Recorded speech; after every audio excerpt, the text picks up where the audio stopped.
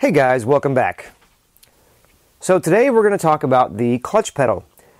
And this is the third and final video in the adjustments series. Now this is going to be a shorter video because we're not going to cover some of the adjustments. Now if you want to find out how to make adjustments like the pedal face or the tension or the potentiometer or the bump stop, you can watch the throttle pedal video because we already covered those in that video. So just refer back to the throttle pedal video if you want to learn about how to make those adjustments. So let's get started.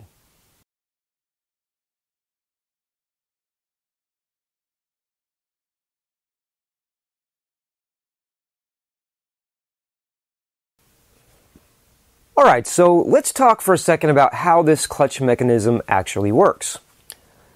What we tried to do is we tried to come up with a system that simulates the working mechanics of a real clutch. Now, for those of you that have driven a car with a clutch, you know that every car is different and every clutch is different. They all have different feelings to them. With that said, we tried to give you a close representation of what a real clutch feels like. Now, a real clutch tends to have resistance at the top of the stroke, and that's when you're first starting to press on it.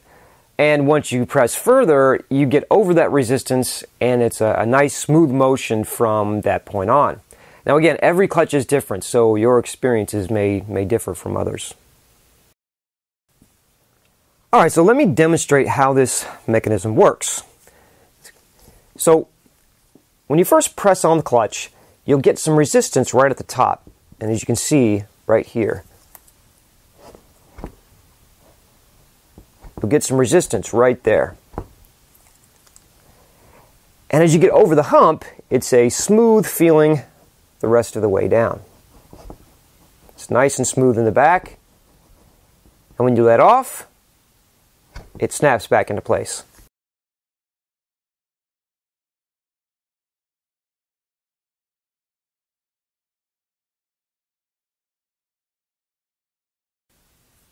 So let's take a couple minutes to go over the components that make up this clutch mechanism. Now the first part is this long extended threaded rod that attaches to the pedal arm and then extends to the back. Now we've made a rectangular block that has another threaded rod that extends outwards on both sides, and that's how we attach these two springs. Now the springs are connected to the side plates at the bottom, and that's how we achieve the tension that's necessary for this mechanism to function properly. Now the threaded rod has two bearings that we've placed on either side, and they both roll on top of these two custom-made tracks. Now these two tracks are meant to be equal on both sides, so we've attached them together using this bolt in the back here. Now these two tracks are also meant to be adjusted either forwards or backwards, and the tracks will slide along these slots in the bottom. And once these four bolts are loose, there's two on each side, you can slide this mechanism forwards or backwards. Now in order to loosen these tracks for adjustment, we need our 5mm Allen wrench and our custom special tool. Now these four bolts have nuts on the end, and these nuts are on the inner part of these tracks. So you'll need a wrench small enough, or this special tool, to fit into this tight space.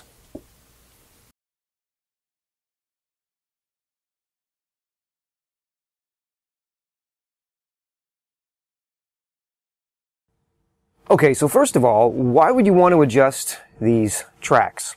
Well, let's say for example that you decide that you want to have the pedal arm in a more leaned back position. By moving the pedal arm further back, you are also moving this threaded rod further back.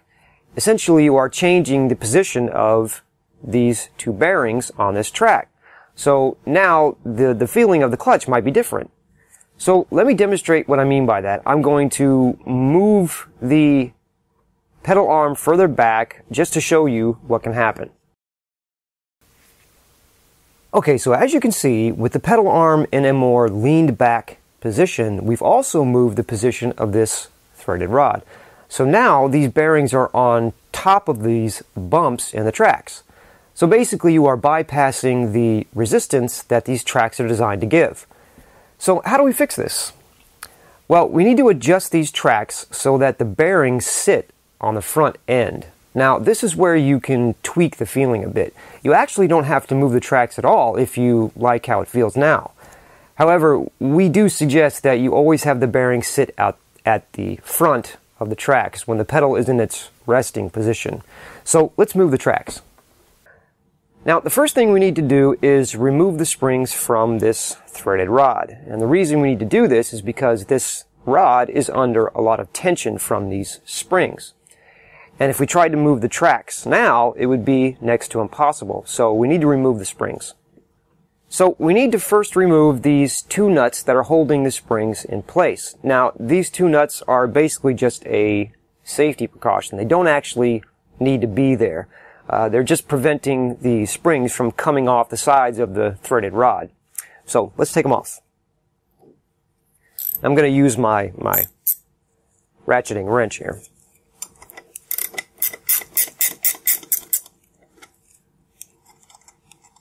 There's one.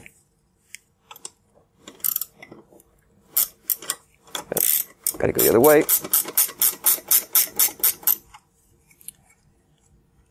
And there's the other one. Okay, so now that we have the two nuts removed, we need to remove the springs. Now, this is where it gets a little bit tricky. What you need to do is keep your hand on top of the mechanism while removing the first spring. And the reason you need to do this is because the other spring will pull down on the other side, and you won't be able to get the first spring off. So, once the first spring is removed, take your other hand and place it on top of the threaded rod, just like before. This is so you can remove the spring on the other side with your other hand. So let's go ahead and take the springs off. So there's one. I'm going to keep it on. And there's the other one. So, now we've got both springs removed. Now we can move the track freely. Okay, so now I'm going to take my 5mm Allen wrench and my special tool and loosen these 4 bolts. Now once the bolts are loose, we can move the track back and forth as needed. So let's go ahead and do that.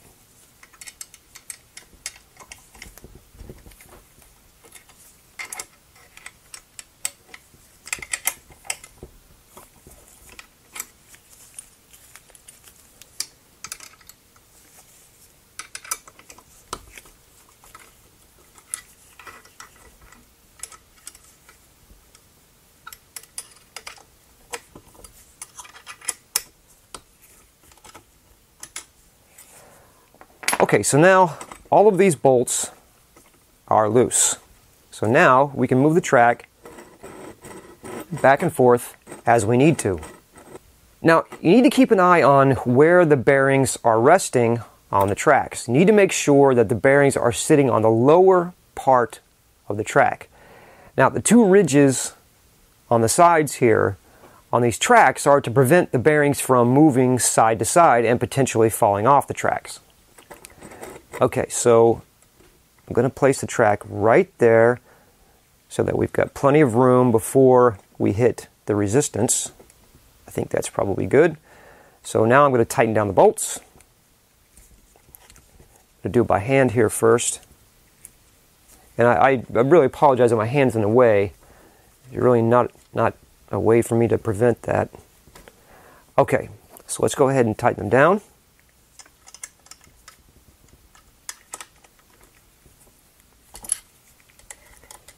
Now, like other adjustments, these don't need to be incredibly tight.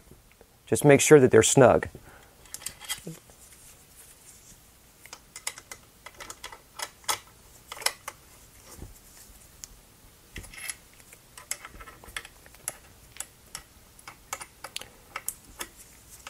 Now, again, I know my hand's in the way, and I apologize. All right. So now that track is not going anywhere. Okay, so once you've got the track in the proper position, the process for attaching the springs is basically the opposite of taking them off. What you want to do is you want to place your hand on top of the mechanism, put the first spring on, switch hands, and then put the second spring on. Once the second spring is on, you can take your hand off and then put the nuts back on. So let's go ahead and do that.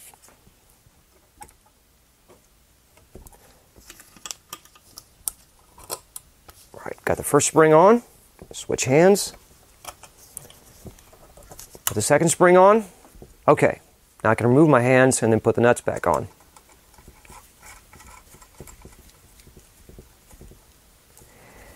And I'm going to tighten these a little bit.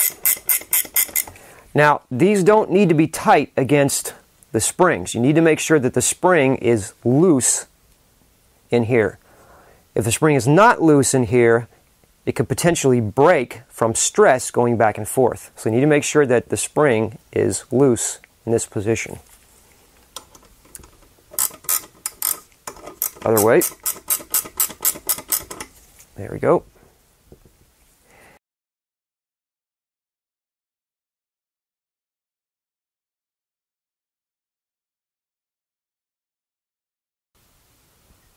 Alright, so now that we have the clutch mechanism adjusted where we want, we have a couple of problems to solve.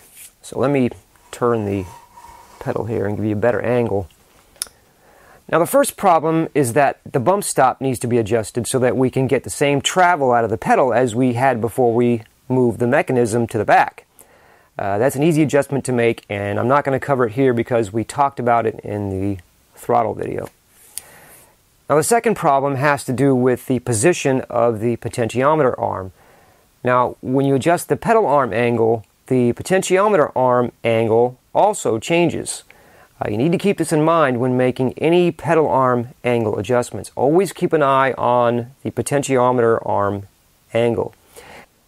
Now as I said in the throttle video, it's a good idea to always have the potentiometer arm positioned with a forward angle when the pedal is in its resting position, and that means when you are not pressing on the pedal. Now, having the potentiometer arm at a forward angle gives the potentiometer the best chance for proper movement. So once you've made your pedal arm angle adjustments, you'll need to adjust the angle of this arm as well.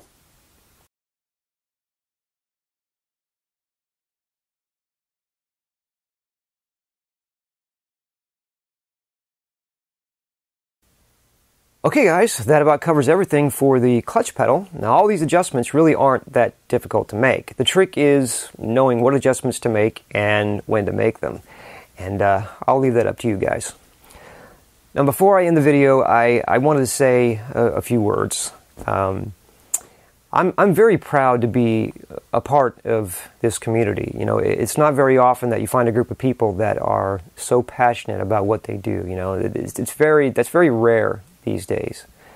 And I just wanted to say that I'm very grateful for all the words of encouragement that we've received these past 3 years. It's been one hell of a ride, and I just wanted to say thank you. Alright guys, I really hope you enjoyed this video series, and I hope that they help you when wanting to make adjustments to our pedals. I've tried to give you guys as much info as possible with as many details as possible. I hope you enjoyed them, and I hope you learned a little something along the way. Alright guys, we'll see you next time.